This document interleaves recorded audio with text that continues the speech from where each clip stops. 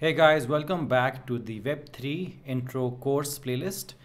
In the previous video, we talked about the different layers of the metaverse, and then we understood that there's a decentralization layer where all the computing is happening.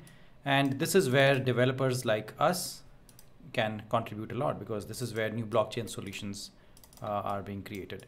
Now, in today's video, I want to talk about the blockchain architecture itself. So there are multiple layers in a blockchain architecture. There are the application presentation layer, which a lot of us, whenever you see these projects on YouTube, build a Twitter, Web3 Twitter, or Spotify, Web3 Spotify, or Web3 Facebook, all of that's happening on the application and presentation layer, which are basically your dApps, decentralized applications, right? But there's so much more that's happening, as in a lot of innovation is also happening at the lower layers as well, okay? So you don't want to just be looking at companies that are building the dApps, because these are actually not very complex to build. And all of the companies that are building their own blockchains, they want you to just build the dApps so that you get, you work with those blockchains and you use those blockchains to build your dApps. But the real innovation and the real crux and the real money to be made, actually, if you want the truth, the real money to be made is out here, okay? And building the actual blockchain, not just at the presentation and application layer. Because then you have like a solid technology which is very difficult to replicate and very difficult to compete with. dApps, anybody can compete with you, but when you have your own blockchain, very difficult to compete. Okay, so like I said, most of the apps are being created here at the presentation layer. But let's say you were to create your own blockchain. Now you don't have to write things from scratch anymore. There are many projects on GitHub. So what you do is you pick up a project from GitHub, okay, and you change any of these configurations. You change how the consensus is taking place. You change any of these things, right? And then you can essentially create your own blockchain solution, which has a little bit of differences from any other blockchain solution. So you don't have to build things from scratch. Pick up a project in Rust, Golang, something like that. Change these things. And then there are technologies like Hyperledger which help you do that in a much better way, right? You can do that as well. So with the help of this, right, now that you've understood that blockchain itself has multiple layers, and there are many companies working at different layers of the blockchain, I want to take you through quickly. I want to take you through this entire ecosystem. So these are my most favorite companies which are in every single sphere of blockchain or Web3. There are so many more companies. I have not listed them, and there's so many more categories, but these are the main categories that I wanted to show you. And each of these projects, we'll explore them in more details. When the first 30 videos, I want to just focus on getting the concepts across to you. And then after that, 31st video onwards, I want to start digging down deeper into each of these companies and what they're doing, so that you have more information about what they're doing. So for that, we'll be going through their white papers, we'll be understanding what they're doing and how they're probably changing the world.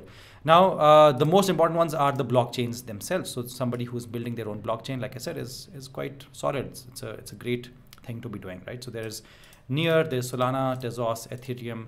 These are 4 of my most favorite ones, and the ones that didn't make it here, like XDC and Bitcoin. They're also my favorite blockchains. But these 4 are in my experience, or from my perspective, these 4 are really, really important, because they help you build a lot of stuff very easily. The documentation is awesome. The technologies are awesome. These 2 are built in Rust, which I really especially like. Okay.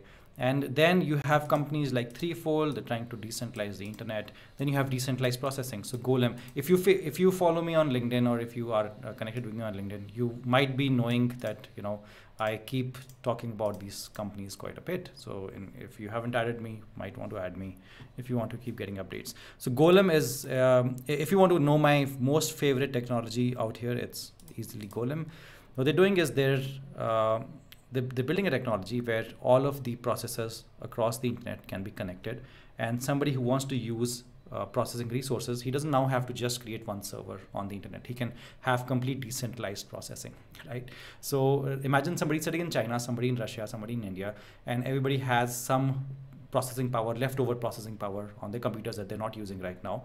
And somebody else sitting in the US can easily deploy an application which can use the processing power from all of these different places. So it's just how BitTorrent used to be there. BitTorrent was for sharing files, P2P. Now this is sharing processing power through the entire network. So it's insane what they're doing. I think they're also building in Rust. Pretty sure they're building in Rust. Check them out. Then you have super nodes like Alchemy, which help you build products and deploy products on multiple different blockchains. Pretty awesome.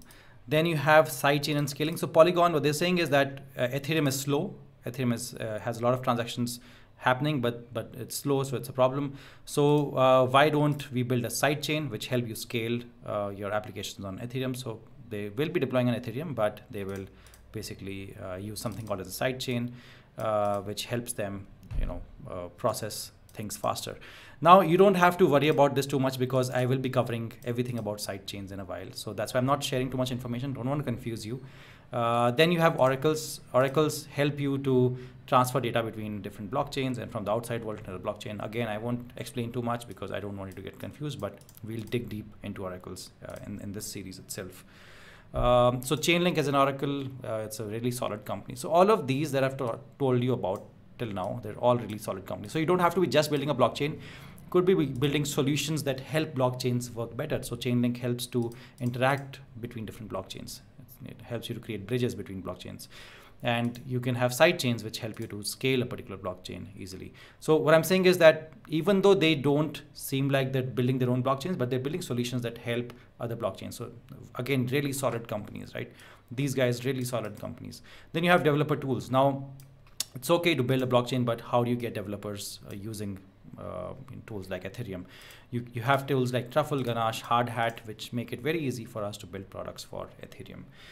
So again, very, very valuable companies. Then you have DeFi protocols, Aave, everybody knows about it.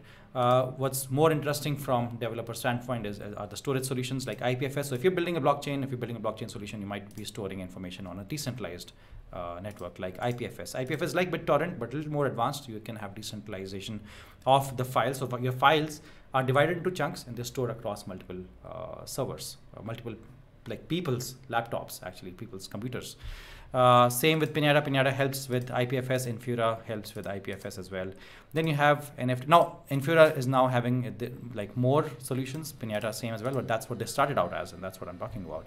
And NFT dev. So you can, if you want to develop products around NFTs, Moralis is a great platform. Moralis is now, they have introduced more things. You can do more, not just NFT, but this is what they started with. Okay. Then you have your DEXs. DEXs are decentralized exchanges. If you notice here, I've not talked about tools like Binance and FTX and all those exchanges because they are centralized exchanges.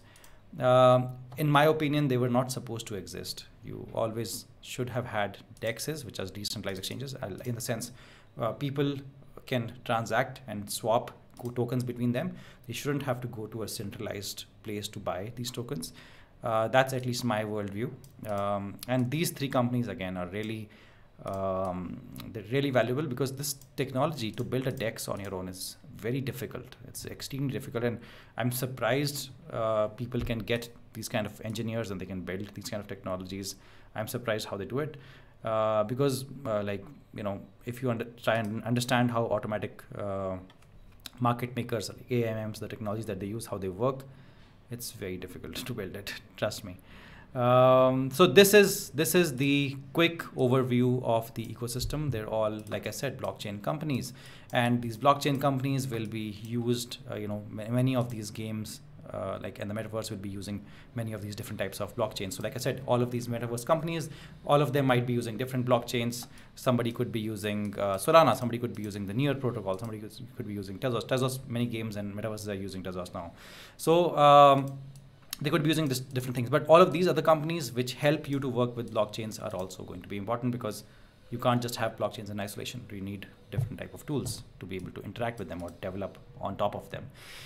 So this was a quick overview, and like I said, after video number 30, we will dig down into each of these projects and we'll understand what they're doing even better, even in a more advanced way.